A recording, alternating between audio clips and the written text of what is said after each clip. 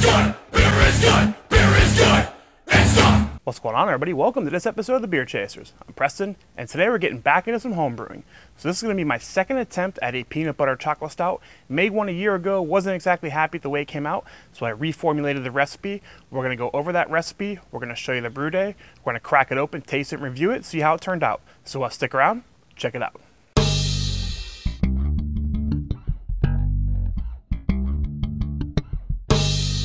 Alright, so up first, let's talk about the grain bill and the ingredients for the peanut butter chocolate stout. So at first I have to mention that I based my recipe off of one of my favorite milk chocolate stouts, Moo-Hoo by Terrapin. They're actually one of the cool breweries that lists like the grains and the ingredients of the beers on the website if you go look it up. So if you've ever brewed a stout before, they don't give you all the percentages, but if you've ever brewed a stout, you can kind of deduce what you need to add based on what they use. So I use that kind of as my guideline in building this recipe. Also, I have to warn that what you're going to see in the brew video is for an 8.5 gallon batch. I've been doing like 8.5 gallons on my 10 gallon system here.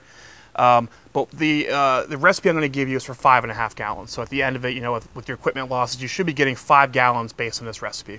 So let's just go through it. So for first, the base malts, we're going to use 14 pounds of 2-row. Pretty sure I use raw 2-row. Use 1 1/4 pound of flaked oats. I wanted to add something that gave a little more thickness and mouthfeel to the beer. Flaked oats, you know, generally more used for an oatmeal stout per se, but I wanted to add just enough to help boost some of the mouthfeel. Because we're going for a thick kind of chocolatey dessert beer, so I wanted to kind of be thick and heavy in the mouth. Use 1 pound of Crystal 80, pretty straightforward crystal malt there. It's going to add a little bit of caramel sweetness to the beer. Use 1 pound of chocolate wheat. So this is some of the roasted ingredients we're using to kind of give it that stout characteristic. Chocolate wheat is not the most roasty of the roasted ones, but it also gives an appearance of chocolate. So I figured since we're using a chocolate milk stout, we need a little bit of roasted ingredients. So let's use one that kind of lends to both chocolate and roast. Also use 8 ounces of roasted barley. Pretty straightforward in your stout recipes. Only use 8 ounces because, again, this is like a milk stout, so I don't want it to be like super roasted over the top. I want the chocolate and the peanut butter to be the star, but you do want a little bit of roast character, so we added 8 ounces of that roasted barley. And to round it off, we have 4 ounces of Carafa Special III. It's another roasted malt. This is one of the least roasty malts of them all. It's the special dehusked version of it. So essentially this is going to lend mostly just some color, but you will get a little roastiness from this as well. And that's it for the grain bill. For hopping, we have a 1/2 ounce of Nugget at 60 minutes, should get you about 20 IBUs. Of course, that's going to vary depending on the alpha acids of the Nugget you're using, the place you're getting it from, the year they're from, and all that stuff. But basically use enough Nugget to target 20 IBUs at a 60-minute boil. We use 1/2 ounce of Willamette at 30 minutes. I got 7 IBUs out of that for a total of 27. Pretty much middle of the road for a sweet stout if you look at the style guide. Being that it is a milk stout, we're going to add some milk sugar, so 1 pound of lactose in the boil. We're also going to use some PB2s. That's some of the special sauce here when making these peanut butter beers is how do you get the peanut butter flavor? So you could naturally de-oil some real peanut butter over the course of a couple weeks from what I understand it takes, wicking the oil off with paper towels and paper bags and trying to defat it yourself because those fats and oils will kill the head retention in your beer, so you got to get rid of them. But a lot of people, from what I understand and talking to, use a product called PB2 or PBfit in our case. It's basically a powdered peanut butter that's already been de-oiled and defatted. You generally add it to a couple teaspoons of water and you make yourself some peanut butter. So we're going to add 30 ounces of this in the boil. And essentially, it's one big giant jug of it. So it's like, we'll see if that goes. Last time I used 18 ounces in the boil and I did 18 ounces in secondary. From what I understand, some people around here use it only in the boil, so I'm going to go for that approach this time around. So I'm going to use 30 ounces of it in the boil, and we'll see how it works out for us. And actually, when I use it in the boil, what I'm planning to do is I'm going to pull like a gallon or two of wort towards the end of the boil and mix the PB2 in there and get a nice, real good mixture, and then pour that back into the main wort. I just want to make sure it's totally like absorbed and there's no clumps, especially just for my system, my chiller system. I want to make sure it's nice and stirred in. So we're going to pull some wort. I'm going to stir it in, and I'm going to pour that wort back for the last couple minutes. I'm not too worried about losing any bitterness or anything from that little bit of wort being out for a few minutes. We're also, this time around, going to use some peanut butter extract. So it's something I've been playing around with a little bit here. You know, for a long time I kind of poo-pooed extracts and didn't want to use them. But I'm finding, you know, if you use just a touch of these extracts, especially if you're using it mostly for aroma. You're not using it as your main flavor star. The extract's going to actually add a good bit of depth and aroma to these beers. I've also talked to some brewers around here, and I think a lot of them are using this peanut butter extract in their beers. It's really what makes that smell pop, and in addition to using some sort of real peanut butter, it really kind of helps blend the two together. And that's what I've pretty much found with extracts. You know, as long as you have some natural source as well, the extracts are good when used in minuscule amounts. So we're going to use 2 2/3 tablespoons. That ends up being like a little less than like 3 ounces or something like that. It's like 2 3/4 ounces, I think, is what it breaks down to. The bottles are like 4 ounces, so we're using a little more than half a bottle. I always like to play it safe with these extracts. You know, just start small. I'd rather it be not enough rather than too much, and then it puts, you know, the beer in a place where it's like, oh, it's off-putting, you can't even drink it. And we're going to be using some cocoa nibs. So it is a chocolate milk stout. I want to add some chocolate flavor. I'm going to use 5 ounces in secondary. I figured let's start with 1 ounce per gallon. So that's a nice little something you can easily help scale with. So if it's not enough, you can add more. If it's too little, you take away. For the yeast and fermentation, we're going to use US-05. So we went with some powdered yeast this time around, dry yeast. Just trying to keep it simple, straightforward, pretty clean, neutral yeast strain. I don't want to add any kind of fruitiness to it or anything like that, using an English liquid ale strain, or using maybe like an Irish ale or a Scottish ale, kind of like a sweet strain or whatever. We're going to mash at 156 for 60 minutes, so we're hoping to extract, you know, a lot of that alpha amylase, get some nice long chain sugars in there to help keep the beer nice and sweet, kind of thicker mouthfeel, fuller body beer. Overall, we're looking for 1.090 as our starting gravity. If everything goes well, we'll go down to 1.029. That'll give us a beer that's 8% ABV. I think with that out of the way, it's time to brew some beer.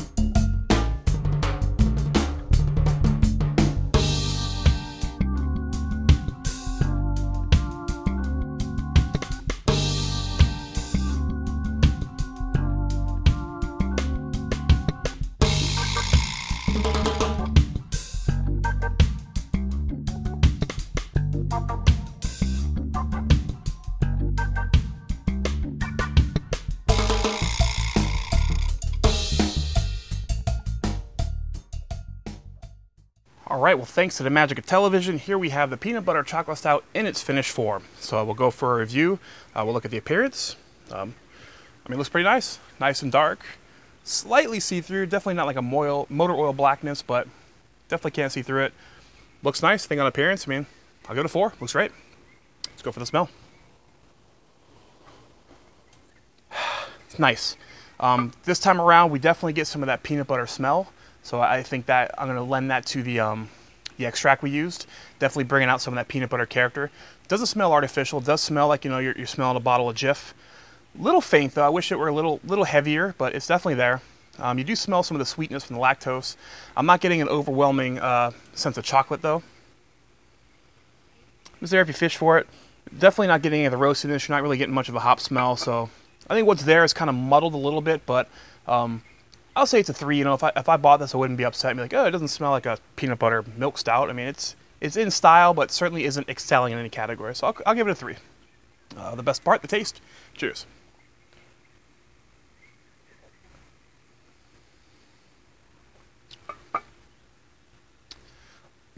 It's nice. Peanut butter is definitely there. It's faint, just like in the smell.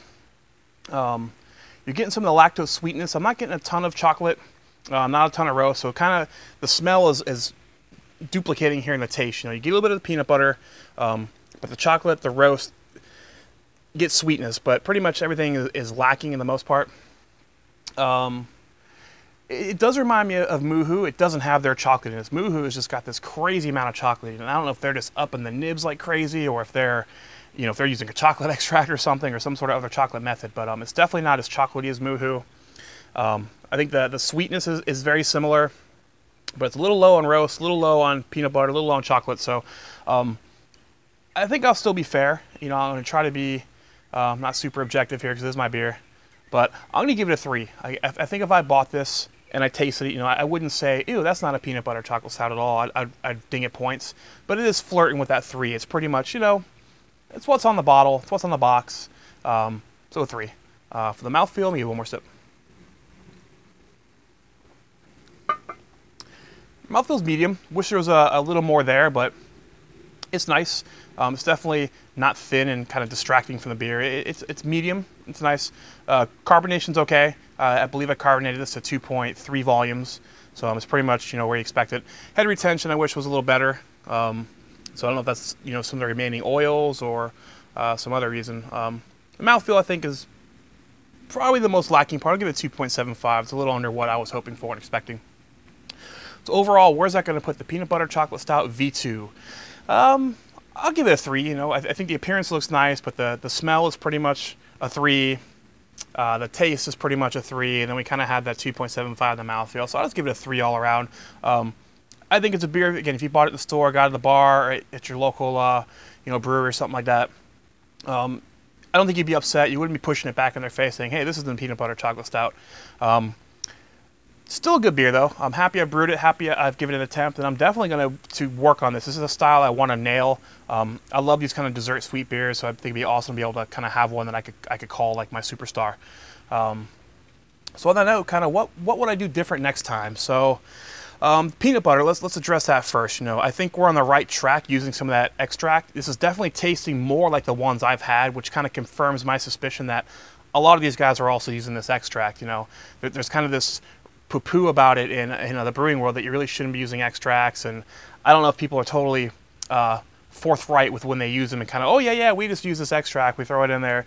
But I can tell you for sure from my experience, and I've had probably about 7 or 8 of these peanut butter chocolate stouts in trying to mentally prepare and understand how to make one, you've got to use some of this extract, I think. I mean, maybe if you really use some natural peanuts and you get a great sourcing on it and you roast them and, you know, you go through all this trouble, you might be able to get something that naturally is going to come across just as good, if not better than something. But I think at the homebrew scale, that extract is definitely key to at least the aroma. So I know we used a little under 3 ounces, so maybe I would bump that up to 3 ounces or 3 1/4, or dare I caution to say use the entire 4-ounce bottle. I think that might just be a little overkill. So I might just add like another tablespoon of it again, just to boost it just a tiny bit more. Then there's the thought of the PB2, the PBfit. Like I mentioned, last time I used like 18 ounces in the boil, 18 ounces in secondary. And some of the advice I got from some of the breweries that brew it around here, that they only use it in the boil. So that's the approach I took this time, is just take all of it and put it in the boil. I'm not sure if that's necessarily the best approach. I think I had more peanut butter flavor with some in secondary sometime the last time I did it. Again, it's been a year ago, so it's hard to think back on it, but I seem to remember more of a peanut butter taste. So I'm not sure if I would go back to splitting into some in the boil, some in the secondary. So probably what I would do is, just to keep it a little more consistent and constant, is maybe try more in the boil. So instead of using 30 ounces, maybe, you know, up to like a full 3 pounds of something like 48 ounces. I also might want to use some more of the PB2 with the chocolate in it as well. So I did that last time. I think I used 6 ounces pre-boil, or sorry, 6 ounces boil, 6 ounces of secondary of the chocolate PB2. So maybe use the 30 ounces of the regular PB2 and then add like 3 more of the peanut butter and chocolate. So give you 3 pounds of the PB2 with, you know, 1.5 pounds of it or whatever, basically coming from the chocolate version. So maybe I'll try that next time, putting it all in the boil, just upping it to 3 pounds and putting some more of the chocolate as well. That should also help with some of the lack of chocolate flavor. And I might up the nibs again. You know, we use 1 ounce per 5 gallons. I might bump it up to 8 ounces or maybe even 10 ounces. I'm not really sure. From my experience, I really haven't gone like super crazy with nibs to find where the overkill level is. You know, is it 2 pounds of nibs or 1 pound of nibs or whatever? I do know they kind of add a bitter chocolate also. You know, you're not really going to get a sweet milk chocolate out of nibs. You know, so maybe with some more of that powder, some more of the nibs, we'll get a little closer to what we're looking for. The lactose, to me, it's nice, but when I brew with lactose, it's always like it always tastes a little too sweet to me, and I don't know if it's just the 1 pound. From my understanding, 1 pound is generally like the accepted use. You know, 1 pound in the 5 gallons. I would probably bump this down just a little bit to get some of that milk sweetness out of there, and hopefully boost some of the chocolate and everything else. I would also add maybe just a touch more roasted grains, so maybe just a little more of that roasted barley, or maybe a little more of the chocolate wheat to help boost, again, maybe a little more of the chocolate and a little more of the roastiness. But other than that, I think that those are the adjustments I'd try to make, and hopefully we get a little closer next time. But like I said, this is a beer style that I definitely intend to keep brewing. I definitely want to nail this one for sure. So cool. Not super happy with it, but definitely not disappointed. I think it's a drinkable beer. I'm going to enjoy the ones that I have for sure, but definitely look forward to brewing it again. So I think that's going to wrap up this episode. Let me know what you think. You know, I love doing these episodes, and mainly I love communicating about recipes. You know, it's really a fascinating part of this to me because, you know, you can get the same result 35 different ways of brewing. So if you've brewed a peanut butter chocolate beer before, you can tell me what you've done before, what you use, what you would do different. Always appreciate that stuff. All right, that's going to wrap it up. I'm Preston. This is the Beer Chasers. We'll see you later. Beer is good. Beer is good.